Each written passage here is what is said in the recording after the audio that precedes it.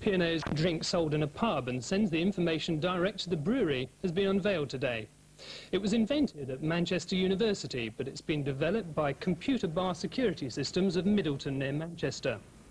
The information is supplied by a series of sensors in every bottle and keg, which are linked to a small computer in the pub. It means that stock control is carried out automatically, that customers are protected from short measures, and any staff frauds are noticed at once. The system costs about £5,000 to install, but the makers claim it will pay for itself in 6 months. Capital is dead labour that vamped